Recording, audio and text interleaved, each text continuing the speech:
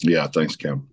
Okay, so with that aside, let's get into the beginning of your career since you kind of brought it up. But before we even get to the first time you learned about, getting in the ring or not in the ring in that case, when did you first see wrestling? When did you become a fan? How did that click? Because my understanding is it came a little later in life for you. Is that correct?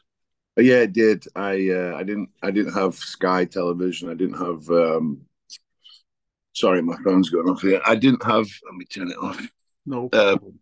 I didn't have cable.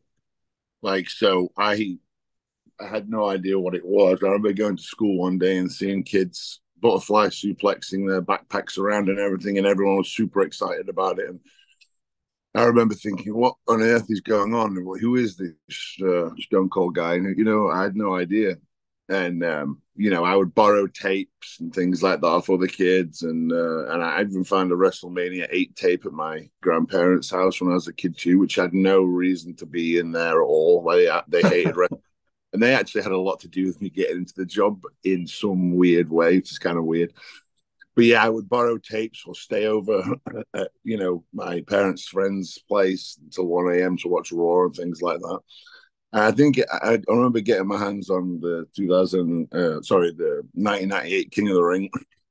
And once I saw, the Undertaker and Foley match, I was instantly hooked. Then I couldn't believe that you could get tossed off a cage or do any of this crazy stuff and get paid for it. I was like, that is what I want to do.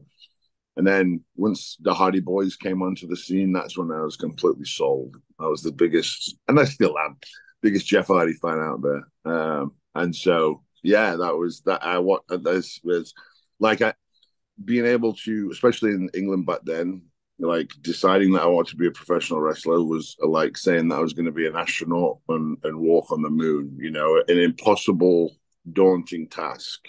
But it was something that it's the only thing that's ever gripped me enough, and it's the only thing I've ever really cared about, job wise. Enough to I don't know. It's just something about it. It just hooked me, and it's been something that I can't shake.